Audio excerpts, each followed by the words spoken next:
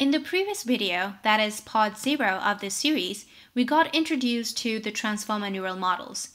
We had also glided over the encoder-decoder architecture. Thanks to their parallelization power, many modern neural models can be fed with heaps of data at much higher speeds and wider context windows. But what do transformers eat anyway? In this video, we'll discuss the input that gets fed to the transformer encoder. We'll start with basic input processing, then move on to the embedding layer, and finally to a very important concept of position embeddings. Let us understand these concepts better by creating a fun dialogue completer using transformers. We feed our model the first half of thousands of incomplete movie dialogues, and it learns to complete them by generating their second halves. Let us pick one example dialogue to make things more concrete. Given my obsession with the Game of Thrones, how about we train a transformer to complete Cersei Lannister's famous dialogue, "When you play the Game of Thrones, ... So the first step towards any machine learning is input data processing. As decided, the input in our case is going to be the first half of Cersei's dialogue. However, computers don't understand English language.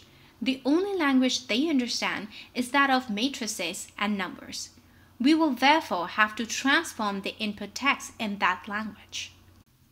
So as to do that, first we take all the words present in our training data and create a vocabulary dictionary out of it. If our training data is as big as the whole Wikipedia, our vocabulary can be composed of all the words in English language. Next, we assign a numeric index next to each word. And then we pick only the words that occur in the current input text. Therefore, what gets fed into the transformers are not the English words, but their corresponding indices. Let us denote each index with the letter X. And that's it. We're done with processing the input. Next, these inputs are passed on to the next layer. That is the embedding layer. And embedding layer 2 has an index for every word in our vocabulary. And against each of those indices, a vector is attached. Initially, these vectors are filled up with random numbers. Later on, during training phase, the model updates them with values that better help them with the assigned tasks. Now, I've chosen word embedding size of 5 so that they fit my screen. Just to let you know, the original transformer paper, on the other hand, went with the embedding size of 521. So, what are word embeddings? Well, these are just vector representation of a given word. Each dimension of the word embedding tries to capture some linguistic feature about that word. These could be things like whether the word is a verb or an entity or something else. But in reality, since the model decides these features itself during training, it can be non-trivial to find out exactly what information do each of these dimensions represent. Graphically, the values of these dimensions represent the coordinates of the given word in some hyperspace. If two words share similar linguistic features and appear in similar contexts, their embedding values are updated to become closer and closer during the training process. For example, consider these two words, play and game. Initially, their embeddings are randomly initialized, but during the course of training, they may become more and more similar, since these two words often appear in similar contrast. This is when compared to the word such as caterpillar that often appears in a whole different context. And so towards the end of the training process, their graphical representation may look something like this.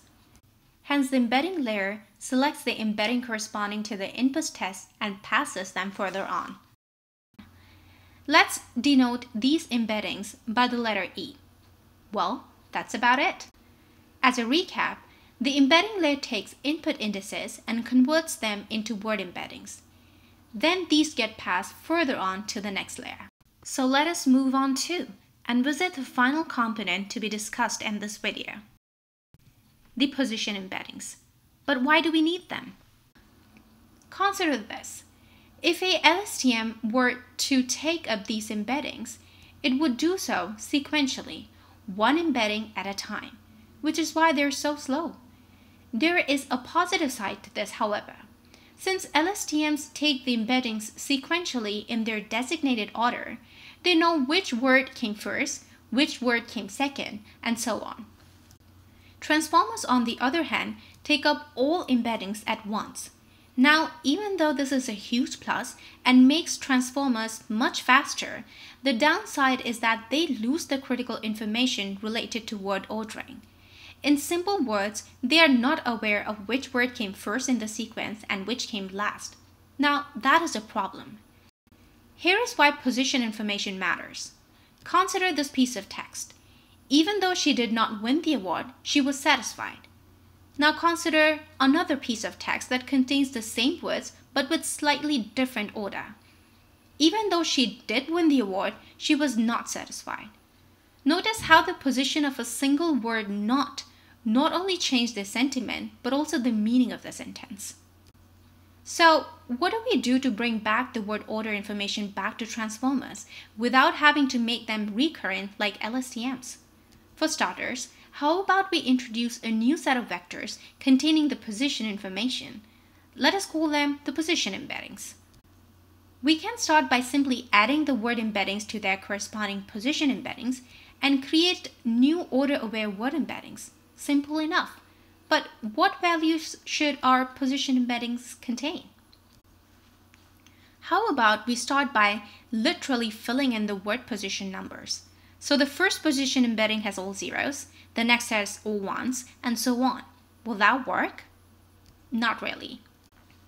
Adding the position information like that may significantly distort the embedding information, especially those of the ones that appear later in the text.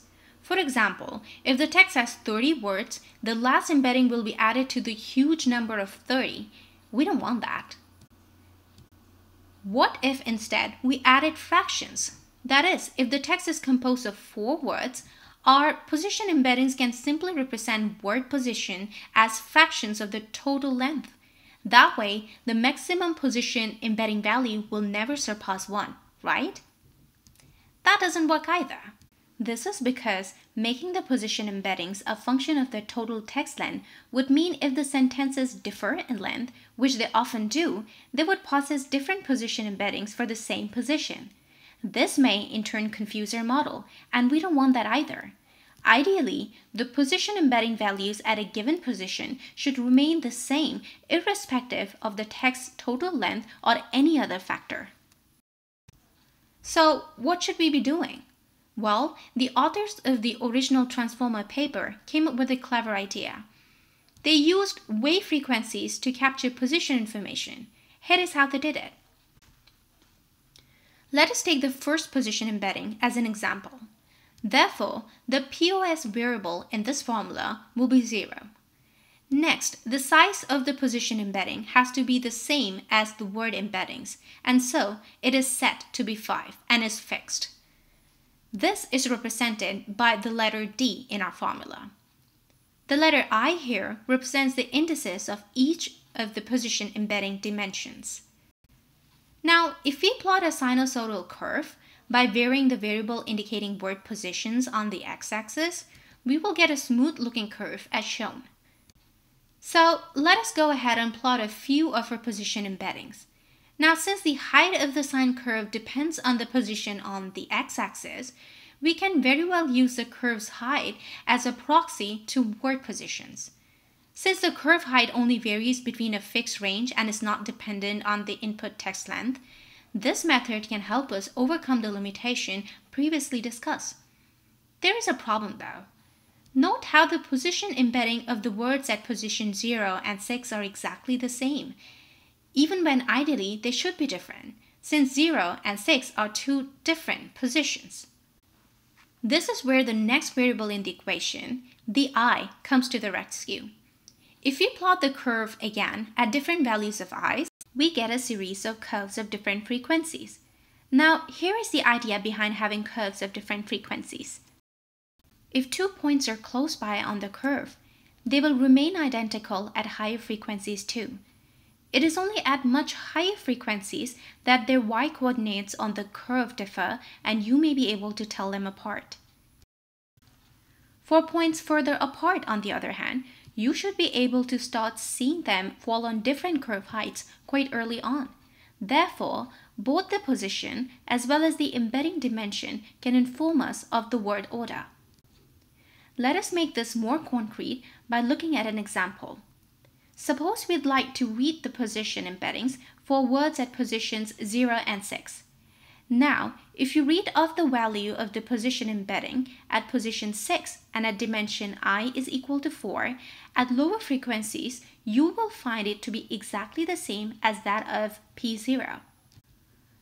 These will start to differ significantly as you go to dimensions corresponding to higher frequencies. And so the final vectors at each position can be very different. Now, the authors did not use only the sine curves, they used a combination of sine and cosine formula. If you want to dive deeper, there is an awesome blog reference in the video's description that explains the rationale behind using both sine and cosine curves. For this video, however, we'll skip those details. For now, all you need to know is that the authors of the original transformer paper use alternative combination of sine and cosine curves. That is, at odd positions, they use the sine formula to get their position embeddings, and at even positions, they use the cosine formula. Here is what the position embedding curves can look like when plotted on a full scale. So as to get the value of a position embedding at a certain dimension, you can simply read it off the chart. Awesome! So now we can just go ahead and add these position embeddings to our word embeddings, and that is it.